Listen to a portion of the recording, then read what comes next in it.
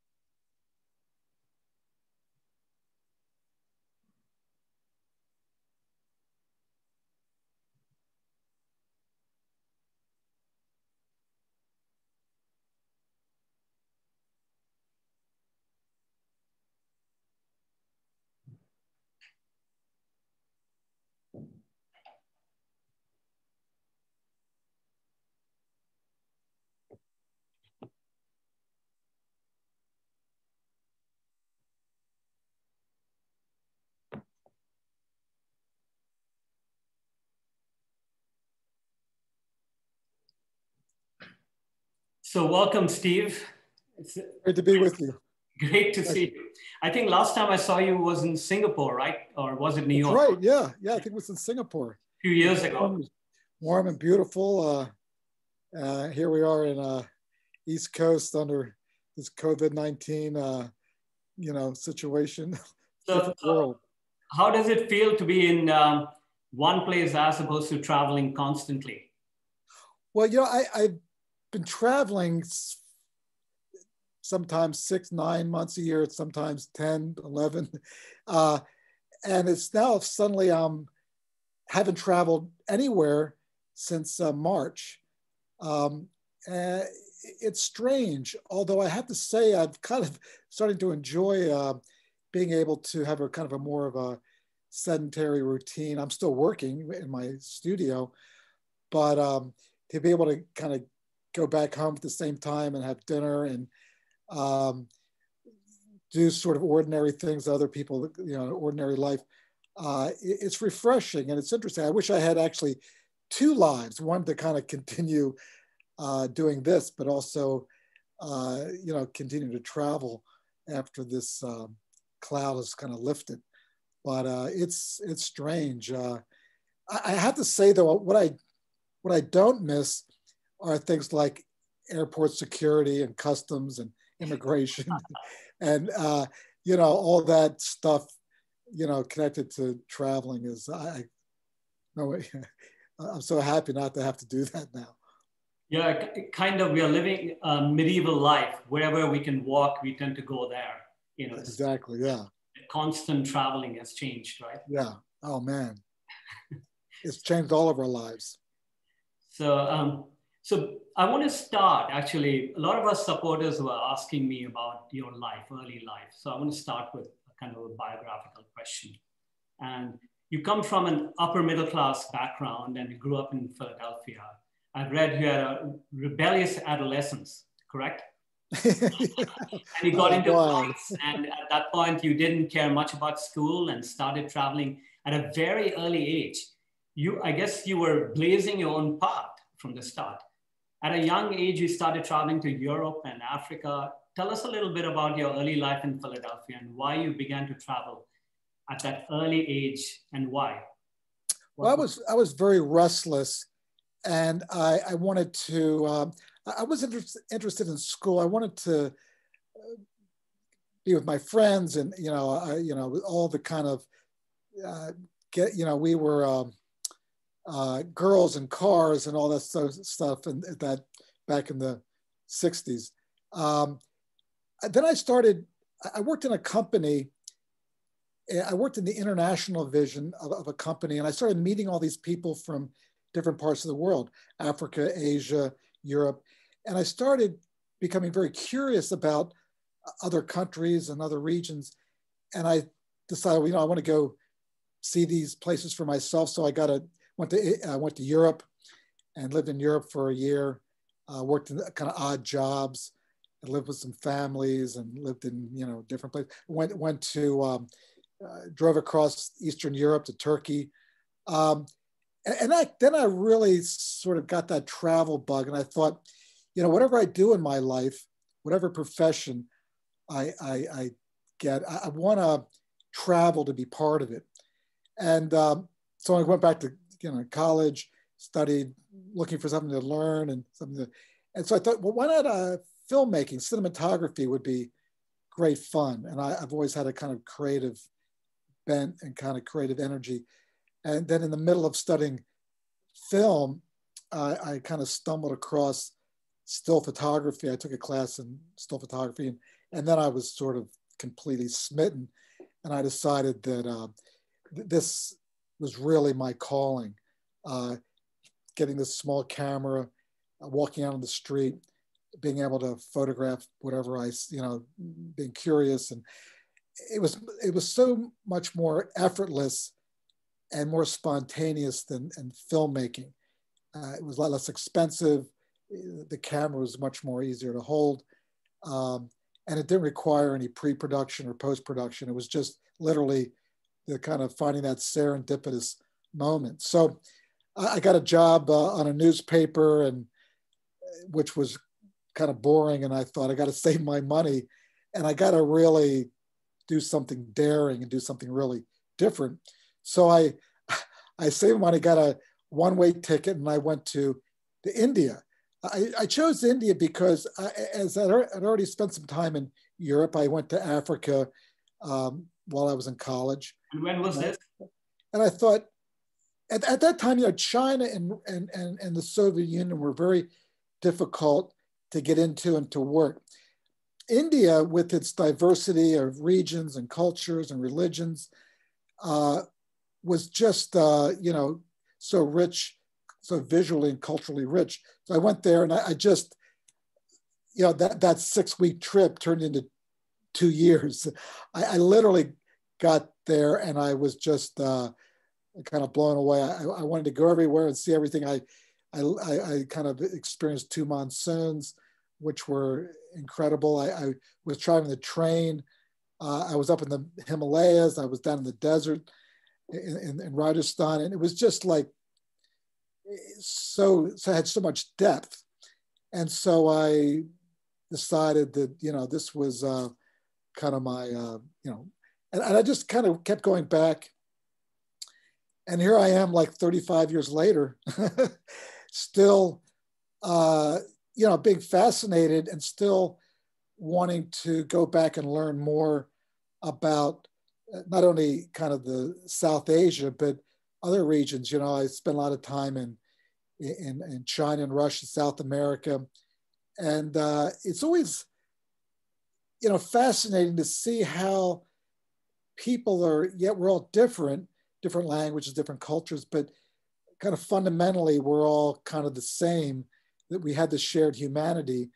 And, you're Muslim or Hindu or Buddhist or Christian or whatever, Sikh or Parsi, but we all have this commonality. We all, love our families. We will all look forward to the weekend to spend it with friends and whatnot. And so once you go to a place that you've read about, or a place like Afghanistan, it seems so kind of scary. And you get there and you realize that, wow, this is like a really normal place. And there's all these kind of really wonderful people that are, hospitable, and you realize that you kind of dig down deep and you realize this is a really interesting place, and you want to kind of, spend more time. And then you think, well, wait a minute, everything I've read about and seen on television about the Taliban and terrorism, of course that's there, but there's a whole separate, the 95% of the other part of the country is really kind of fascinating and interesting. So you mentioned you had been to India and went there for 2 years. And after India, you slipped into Pakistan, then into Afghanistan. At the time, the Soviet Union had invaded the country. And you wore Afghani dress and you managed to slip into, we saw some photographs of that. Tell us, what was Afghanistan like then? And through your images, the world got to know about the Soviet invasion, right? And suddenly you become extremely sort of important in that context. And what was it like to gain that fame in that early part of your life? And we would like to know more about that.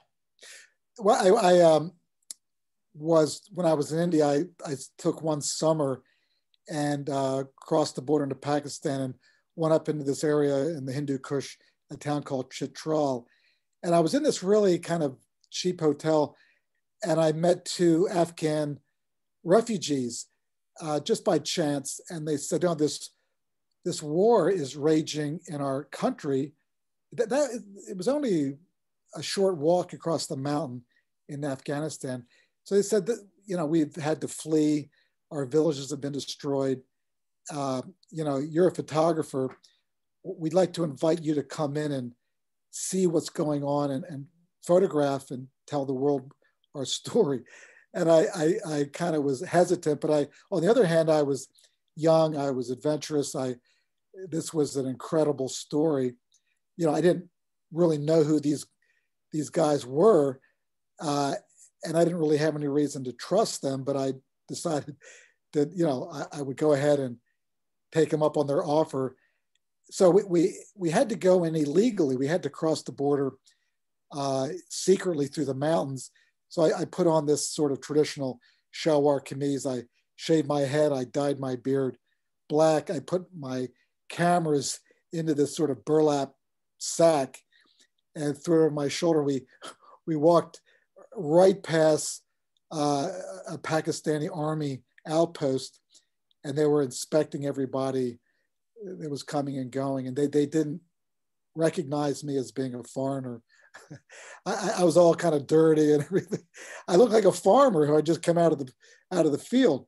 And I went into Afghanistan, and it was true that a lot of the villages that we passed through were completely destroyed, no people, and it kept seeing these village after village.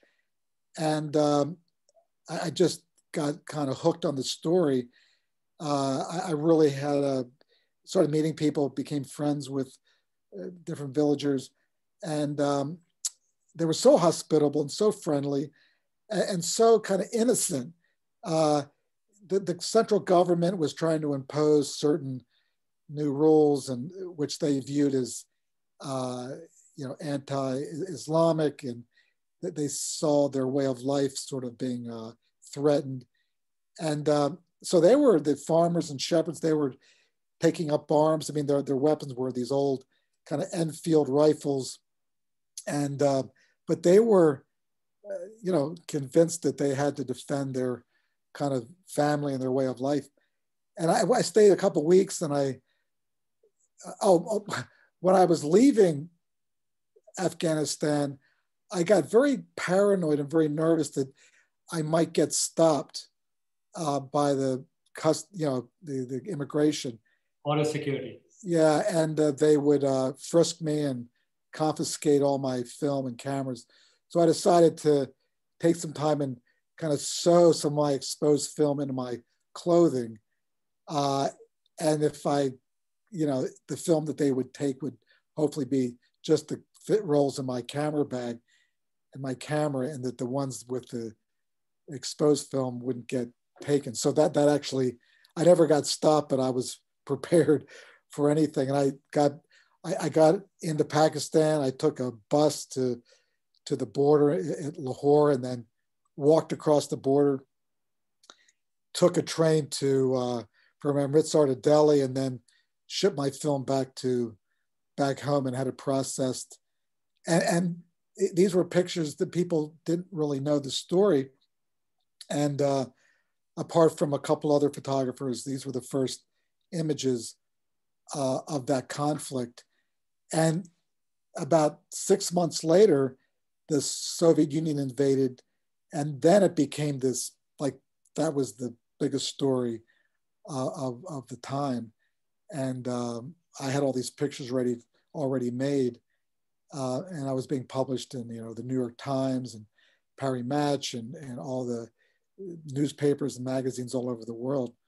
So I kind of went from this sort of unknown newspaper photographer, freelance photographer from Philadelphia, to having my pictures published all over the world.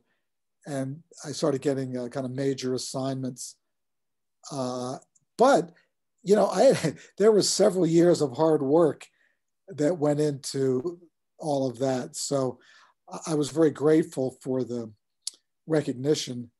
And I thought, now I have to do the best I can to continue to cover this story. So I went back to Afghanistan like 30 times on various projects and assignments, and then started kind of going to other countries too. But I really had a very deep archive and experience in Afghanistan. It was really dangerous back in those in the 80s, all the way up until the last.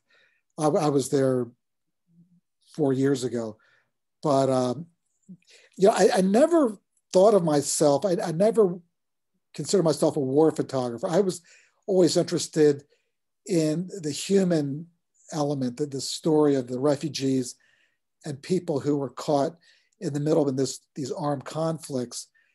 But a lot of times when you're photographing, refugees, fleeing for their lives, you get caught up in those combat situations, and you find yourself, with, mortar rounds and artillery and bombs falling around.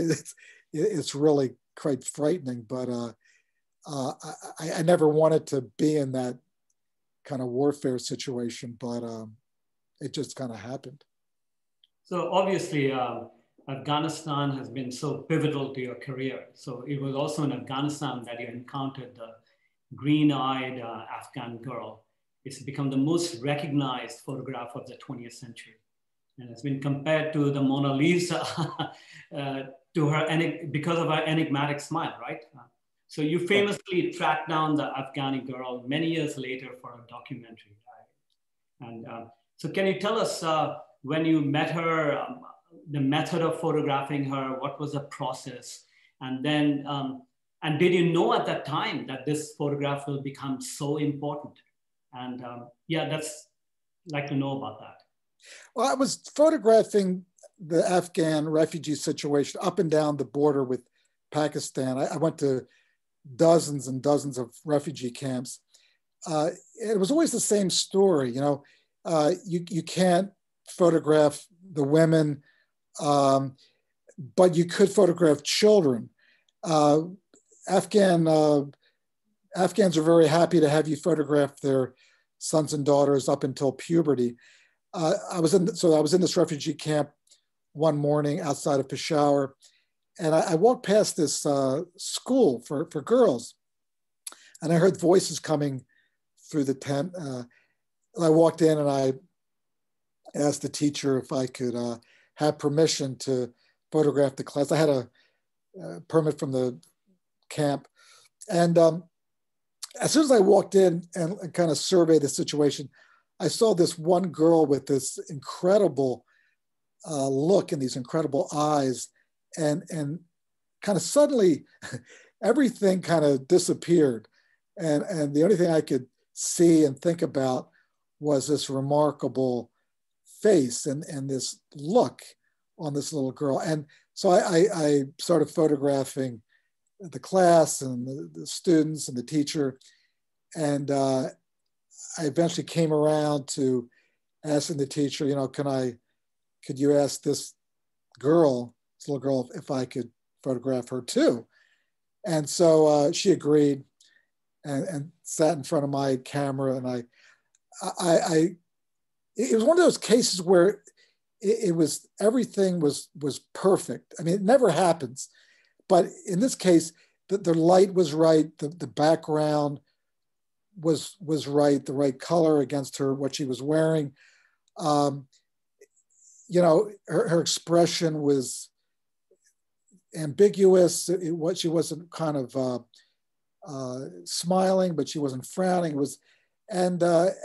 She had her face was a little bit, had some dirt on her face. Her shawl was ripped, and I literally she sat down. I made several frames, and then after a couple of minutes, she just got up and left. She just got up and figured that was it.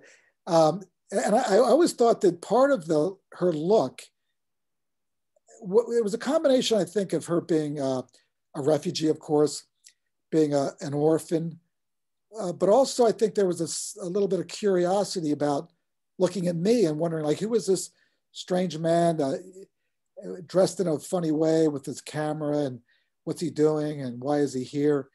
And I didn't speak her language. So this incredible, all these elements came together, and this picture happened, which is, I kind of think, once in a lifetime shot. It's kind of picture. I remember there was a funny situation where an editor for a magazine sent out a note to his photographer saying, we want you to make that picture for us, as though you could kind of manufacture that picture. It was so it was about 2 months from exposing that roll of film to actually seeing the results. And after I finished in the tent that morning, went back to my hotel and had lunch and kind of forgot about it. I remember thinking as I was photographing, I hope this is in focus. I hope that, there's no camera movement or camera shake, because I was at a very slow shutter speed.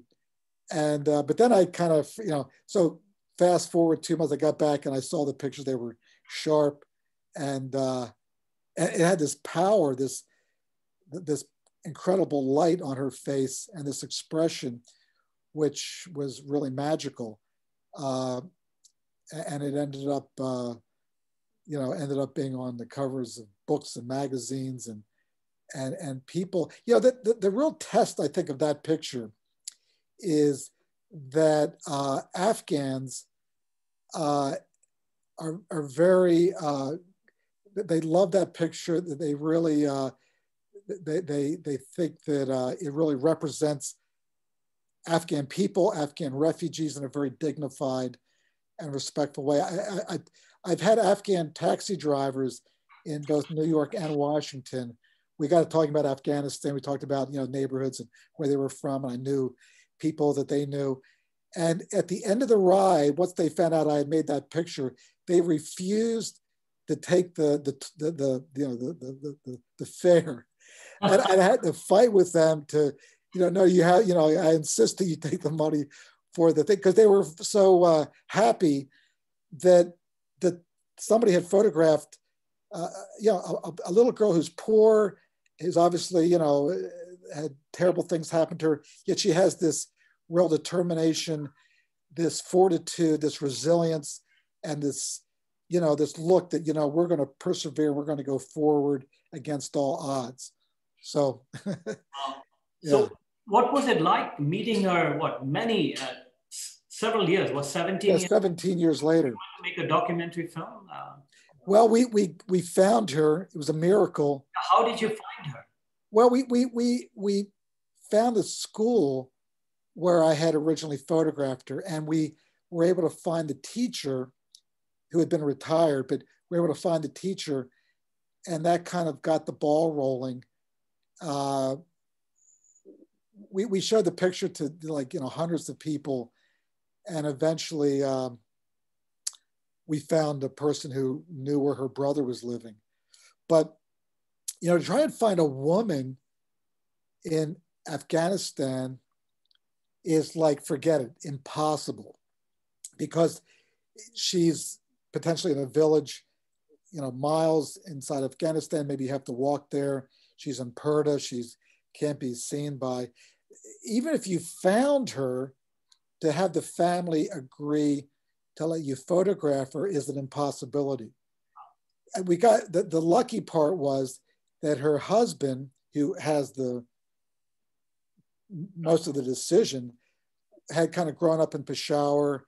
He was more urban, more kind of modern thinking, and partly saw that there was an opportunity for them to have a better life and whatnot. So he agreed to let her, his wife, be photographed. And it was literally, I've spent years in Afghanistan, and it's such a unlikely, impossible thing to think that you can have that happen, but it did happen. It was amazing. So I read somewhere that you bought her a house. Yeah, my sister went over with I can't remember if she took it in cash or had it wired by Western Union. It was $60,000, $70,000. And we bought this house for her in her name, which again, generally property is in the man's name. But yeah, we thought that, we wanted to, after having such a difficult life, try and do something to, compensate her for, the use of the picture but also we were helping her and still continue to do so, every month. So yeah, it's been an ongoing relationship. So before we move to another question, I want to ask you, how did you track her down? How did you know it was the same girl? And then when you did encounter her, was she, you identified her, did she go through hard times, or was she, Well, how? she had gotten married. She had some children. The reason I was 100% convinced that it was her was for two. She has a scar, a very prominent scar on her nose. If you look at the picture, you can see a scar. And when I saw her and saw that same scar there, I was thought 100%. But on top of that, we took her to an optometrist in Peshawar, who, and then we did a retinal scan. And you know, if you see the documentary, there's some scientists who got in the game and realized that there was a 1 in a billion chance that it wouldn't be her. Anyway, it was proved, beyond a shadow of a doubt. But it was that scar that was for me the conclusive. We met other. There were a lot of other young ladies young women who claimed to be her, but it didn't match up. The scar of the eyes came up, and they said, this is. Yeah. So again, we found this person who knew her brother, and through that we were able to find her. And she fortunately was living just over the border in Afghanistan. It was about door to door. It was about maybe an hour and a half by bus from Peshawar to her village. And so she was persuaded to come and meet us. We also had a very respected journalist helping us with the translation and all of that. One of the most respected journalists in the country. So he was also helped make sure that, we did right for her, and that everything was, up, correct, and that everybody was taken care of in the best possible way. So it was, we were so grateful that, she was still alive. We had gotten all these reports over the years of terrible things that may have happened, but she was still alive, and yeah. So it was a, and I can't, people actually went and volunteered in the refugee camp, partly inspired by that picture. So I thought it was a really wonderful story to help out her and other Afghan refugees. So you have a deep empathy for the underdog and for the disinherited. So one of my favorite photo is a powerful image of a young mother, which we just showed in the slide, in a red sari begging at your car. And she raises her hand, and in your photo, she appears to be like giving a benediction. There is a separation between your kind of air-conditioned space and the world of heat and dust and traffic and poverty for her. But it's not, the photograph is not exploitive. It's a deeply compassionate image. How do you manage to get these kind of photographs? What's the philosophical base that sort of enables? I think it's an emotional connection. It's something which your heart tells you something, your gut, it's all from there. And you react, 10, 20, 30 years of experience, you start to become sort of second nature and almost on automatic pilot. I saw her at the car window and just instantly knew that this was a powerful image. I had no time to even adjust the camera. I just raised my camera, and then the light changed and we were in this heavy traffic. We just took off. But you wonder. So I had seen that image, for years, and that came to just again one of those moments that just comes together, and you react, and you're somehow that was the image that resulted. It was during the monsoon. you know, again, you're in this traffic with this child, and it's like your heart goes out to them. But this happens all around you all the time, and you're always trying to help in some way. But anyway, that was the result of that brief encounter, that momentary encounter with that woman. So in that context, what's a typical day like for Steve McCurry when you're on a road trip? And how does your day begin and end? Do you do research before you arrive, or do you rely on serendipity?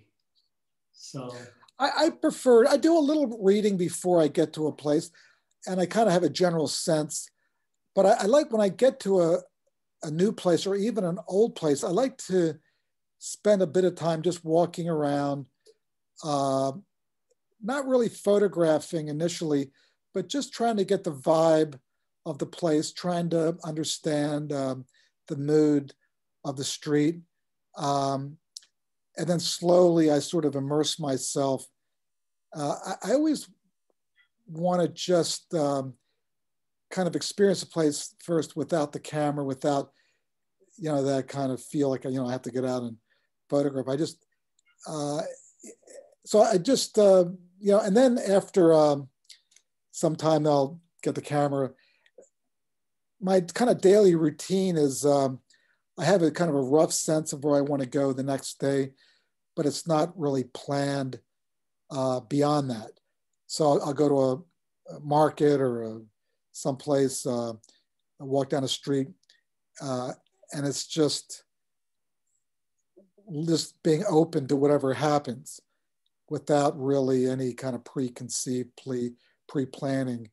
And again, it's just really out, you know, kind of going out for a walk and then being observant, being curious, and then just waiting to see how things unfold visually. And but I don't try and put too much pressure on myself. I was thinking, let's just go out and enjoy the day and see how this unfolds. But you know, I get out early. I get out. I mean, in the past, I get out at 6, 7 o'clock in the morning on the street. Sometimes, depending on where I am, I'm at a sunrise. Just to maximize the day, because sometimes the light gets so bright and so hot that by 9:30 in the morning, it's either too bright or too hot. And then I take a break in the middle of the day, and then I'll go back out again at 2:30 or 3, and then spend the rest of the day. So I think it's good to have a kind of a routine, and yeah, I've always find that be kind of the best way to work. So tell us about your favorite photographic project and what was the most dangerous, if you have encountered one. Well, I think my favorite project assignment or whatever, I think it was either, and this goes back, well, many years. It was, I did this, I was inspired by a New Zealand photographer named Brian Brake. He did a great essay for Life magazine on the monsoon in India. And then I read a book by Paul Through about the Great Indian Railway Bazaar, which again, I thought, wow, man, this is an incredible book. This could be a kind of a photo essay. So I did those two stories concurrently together, the monsoon and the train journey. And as I said earlier, I had lived through 2 monsoons, and I had traveled all over the subcontinent by train. So I was really ready to hunker down and really photograph these two. They're so rich visually. I mean, the monsoon, especially back then, India was primarily an agricultural country. People, drought, floods. I mean, this was life and death for some people. So it held all these incredible consequences. But then there was all this joy and relief when the rains finally came. And as I said, there's all this drama with flooding in, Calcutta or Varanasi or these different Mumbai. And there's all this joy with all these, so it was rich, emotionally rich. And then the train, I mean, one of the greatest ways to meet people is taking a 2-day train trip from Delhi to what was called Madras, and you're literally there, like, and this is before cell phones and whatnot. You're just there, and you just get these incredible conversations, and you have hours and hours to get into all sorts of interesting things. So it was a. I drove on the train, inside the train. Sometimes I was on the roof of the train. I many times would sleep in they had these, rooms that you could sleep in the train station. And I stayed there on many occasions. I really think that I haven't had such a great story since those two stories back in, these go back many years. There was the Gulf War, which it was an important story environmentally. But I have to go back to those early stories and think they were, I'd like to go back and do those again. It was so kind of life-changing in a way. It really taught me a lesson, if you're timid and you hold back, it's just not going to happen. I remember thinking, well, maybe I can shoot this story from a small boat in these flooded streets in Varanasi. But, well, the boat's not really working because I can't get placed. Okay, I'm going to get really big boots. And I finally came to the realization that the only way to do this story was to get into the water with everybody else. And I had to have a full commitment, and then it started to happen for me. But until I was able to have a full and utter kind of committed to the story, I was holding back. So it's kind of a life lesson in a way for me. And what about the dangerous side? Well, Afghanistan was, and even the civil war in Lebanon or Cambodia during the Khmer Rouge, you get there and you think, what the hell, what have I gotten myself into? This is just, and I remember when bombs were raining in on us, I was hiding behind this wall with about 20 other Afghan fighters. And I just looked around, we were all just kind of waiting to die in the next moment because the fire was so heavy and all we could do was just hunker down. And again, I thought, I'm not a war photographer, it's not worth dying for a picture. What I do is photograph the human condition. I'm not interested in combatants and people shooting at each other. So, but that was something which I'll kind of never forget, never want to repeat, in fact. Okay, so let's talk about your technical process and expertise. Tell us about your favorite camera and why.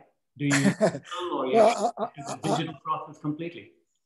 Yeah, I'm not much of a gearhead, or I'm not much of a, but I have, I always thought that, I owe it to my art and my profession to use the best equipment.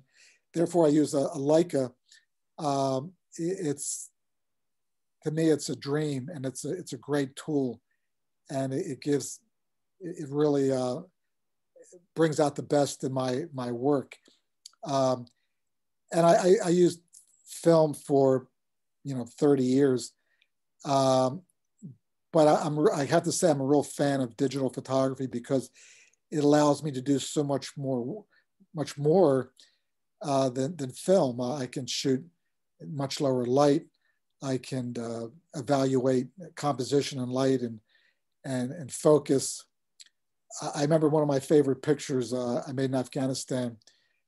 I thought, man, this is a great picture. And I got home, weeks later and realized that they were all out of focus because it was so dark. I couldn't actually see the focus. Whereas with digital, I could have had the opportunity to do a quick check with focus, and now I'm going to realize, oh my God, everything's soft. It's also one of the worst times was going through security in airports with 200 or 300 rolls of film and trying to convince them to do a hand inspection. That was a complete nightmare. And all the chemicals and black and white developing, I don't know. I don't have much nostalgia for film. I think that today, digital photography is every bit as good as film. I mean, maybe 20 years ago, you could have made a case that film was better, but I think today it's, and I think that for me, it's more about the story in the picture and not necessarily having like a beautiful print with an 8x10 view camera, using the zone system and all that.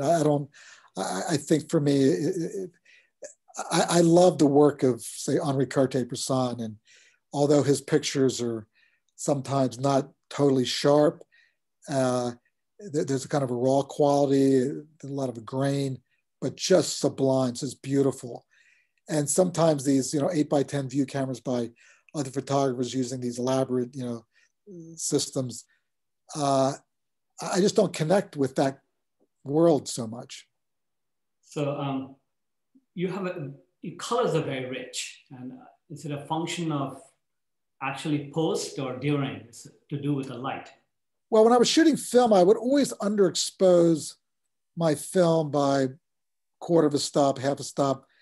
And by doing so, you would get, everything was much more saturated.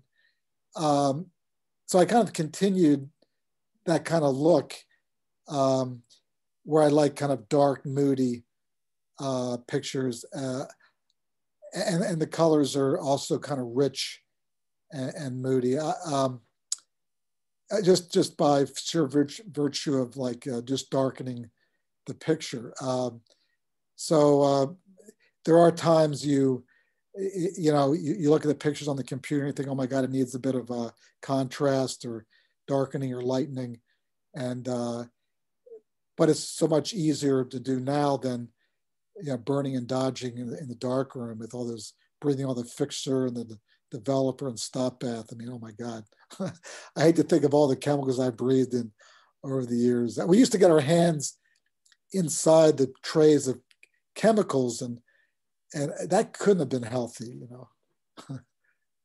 So you just mentioned during the conversation that your trip to Soviet Union was prior to the invasion, and the invasion came soon after that. So from my context, it feels like you have an uncanny knack for being in the right place at the right time. But I think it's your sister, and it's a great book she wrote called Life in Pictures. And she called it like being in the wrong place at the wrong time. I guess it depends on one's point of view, right? You were in China, but came back to New York the night before 9/11. On the day of the attacks, you went immediately to Ground Zero and took amazing photos. It's like you have a sixth sense. How does this happen?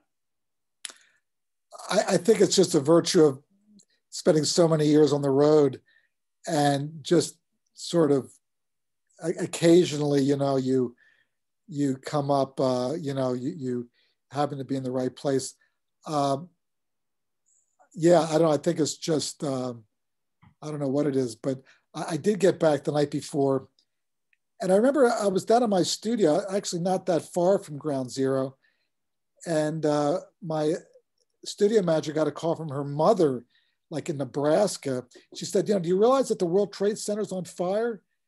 And we looked out the window, and both of the towers were on fire. And so we immediately got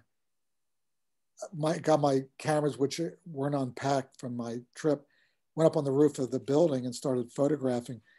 And it was, I remember when that first tower collapsed, it was like, my brain just couldn't process it. It was like I was in some kind of a nightmare, like it was unreal. And shortly after we photographed all of that, and then we went down to Ground Zero together and spent the entire day and part of the next day But it really, it felt like our whole world was falling apart. And when I was down in, Lower Manhattan, it looked like the entire Lower Manhattan was gone. There was a lot of smoke and you couldn't see, and everything was destroyed. And while I was there, another building collapsed. And I just couldn't, it was like life-changing, really completely traumatic. And for weeks after that, we could smell the fire in our neighborhood. So it was kind of with us all the time. And for years, I would drive into Manhattan from the airport and I would see that empty part of the skyline. And, it was just a reminder of how devastating we all felt about that. So Steve, I think we have a limited amount of time. So I want to thank everyone who submitted questions for Steve prior to this conversation. And we'll get to as many questions as we can. So apologies if you're not able to answer all of them.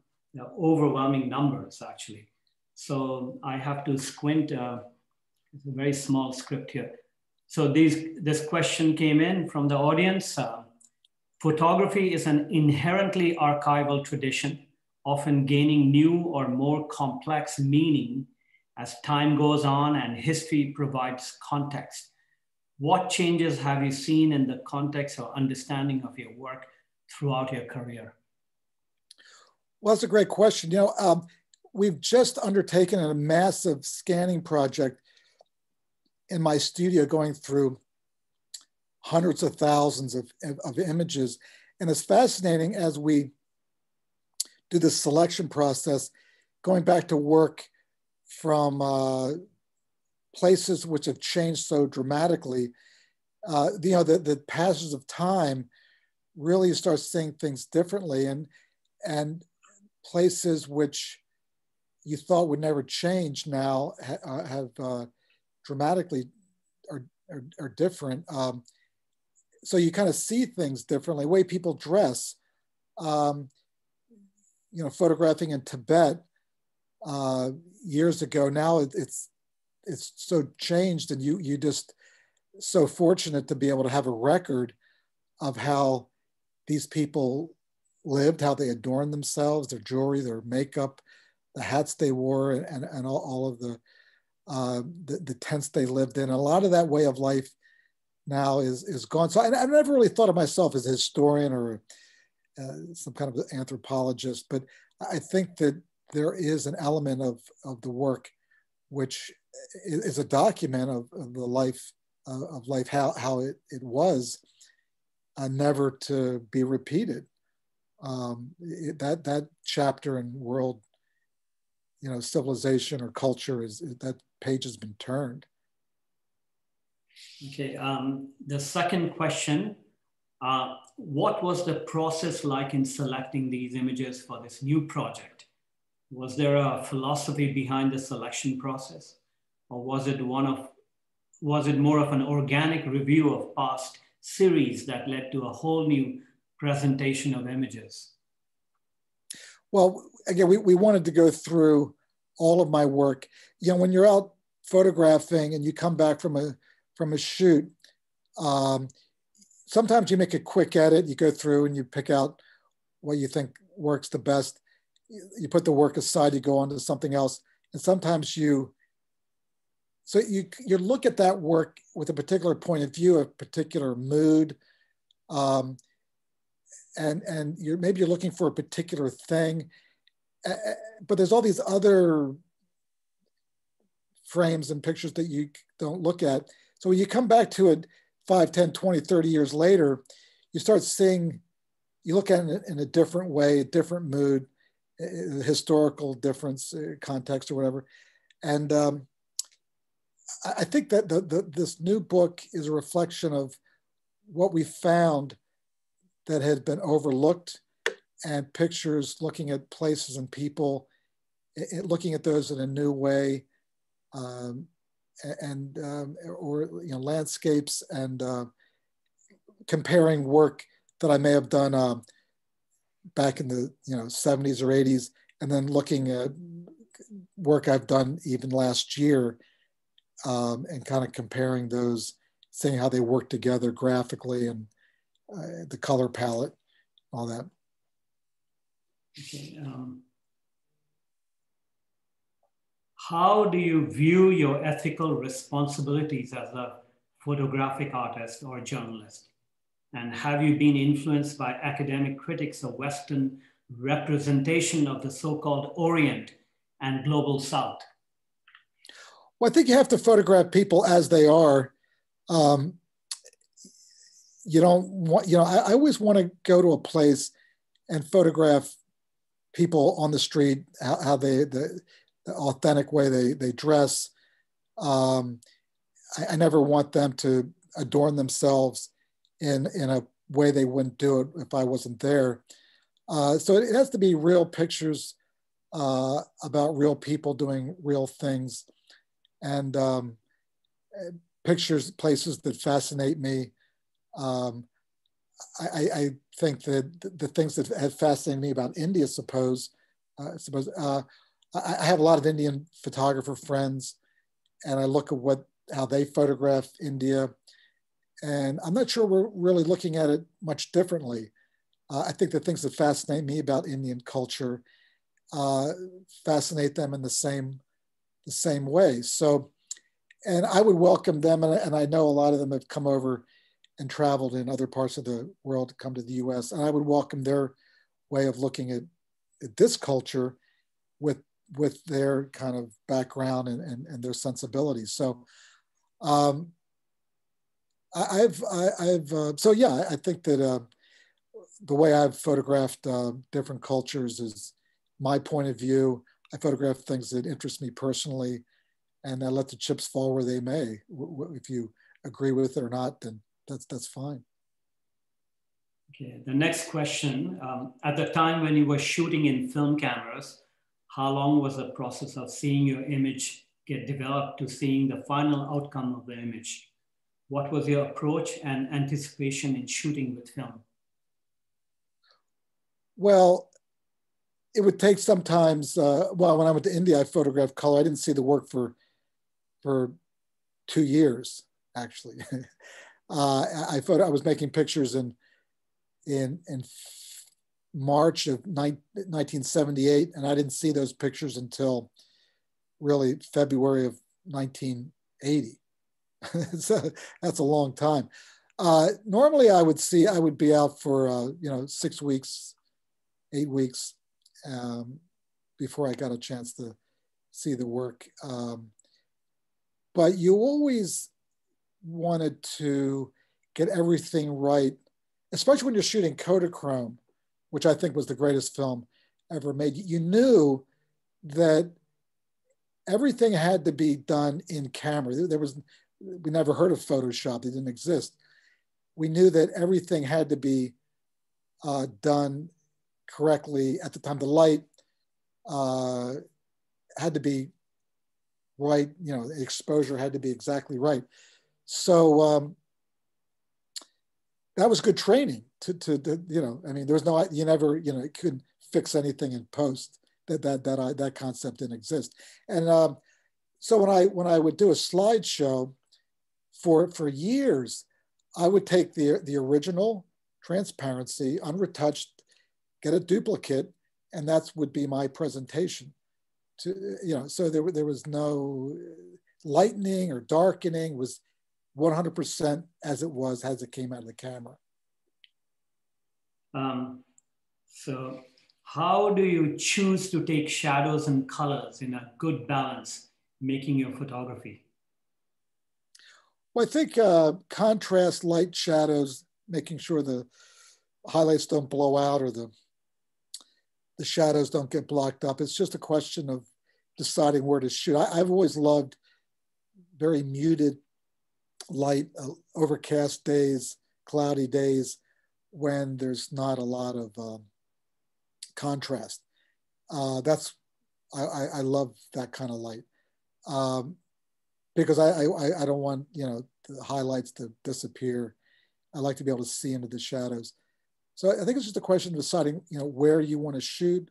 You get up in the morning, where do I want to go? Am I going to, and light is generally more even and less contrasty, you know, early in the morning and late in the afternoon, as opposed to that really high contrast look, say between, you know, 10 and 2.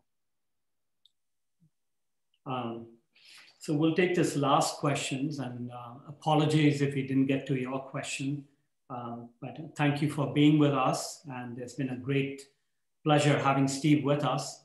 So the last question would be, how do you choose to take, how did you manage to reconcile or balance your professional and personal life during all these years? Well, I'm doing things a little bit backwards now because I have almost a 4-year-old daughter. So I spent most of the beginning of my career on the road all the time. It was all about, you know, traveling and being away. My apartment in New York City was more like a hotel room. And I always had my bags packed, ready to go. So now this family life, I'm really enjoying it sort of more towards the end of my career. But it was always about work for years. That was my only, you know, that was the only thing that I cared about. So I'm fortunate to be able to take some time and do things, spend more time with family. And I'm really grateful to have the opportunity to have that experience now. Okay, that was the final question, and we have to thank everyone for being with us today, and thank you for everyone for spending time with us. And Steve, it's great to hear your story. We loved it, and thank you. Thank you. My pleasure. Thank you. It's great to be with you. Hope to see you soon. Good. Wonderful. Thanks.